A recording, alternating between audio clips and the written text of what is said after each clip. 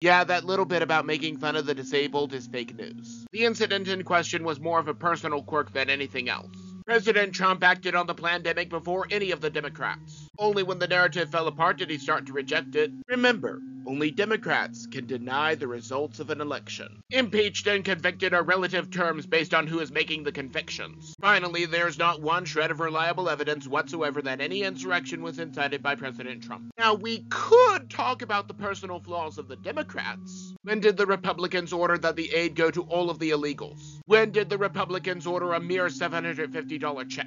When did the Republicans block aid from private citizens? When did the Republicans send in the Black Hawk helicopter? Is there any evidence of racism whatsoever? Nope. Just America first.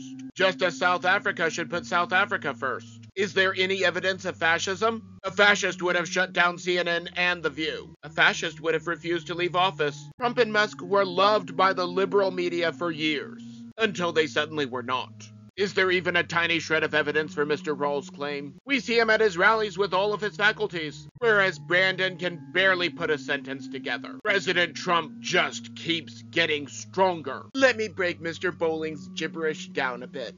As long as you are not breaking into a country illegally, you have nothing to worry about. And if you are too ignorant to figure out that you are a man, stay out of the women's locker room. Actually, black business owners are admitting that President Trump's economy made it better for them. No one is trying to control a woman's body. That is such a load of hogwash, even if you count the woman who died from a pill meant to kill her babies. Is there any evidence that he took out people who disagreed with him? I mean, he did leave office willingly, despite the fake news about a coup. I see Mr. Bowling is also adding imaginary climate change to this, and imaginary weapons of war. It would make sense. This whole comic has been imagination. Mr. Bowling just loves his gibberish.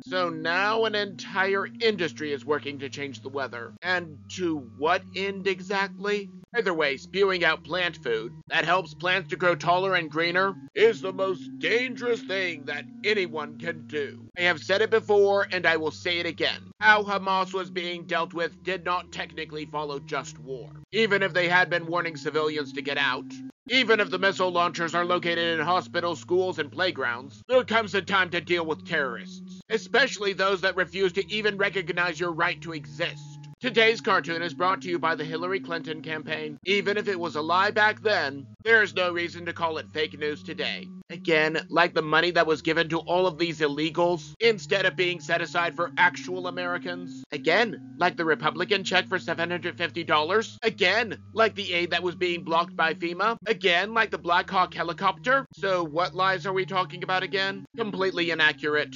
The Georgia State Election Board is just ensuring that the votes are safe before being put in the box. And just because some Democrat labeled the illegal votes democracy does not make them legal. Yes, what did Western culture ever do for these people, except for the salvation of souls through Christ? Land ownership that keeps someone from taking your property as spoils of war, written language and books, metalworking and agricultural tools, ranching with livestock rather than migratory hunting, even the wheel, and many other things. In short, while he was not perfect, name one historical figure that was, the people traded the land for furs even if they did not understand property rights.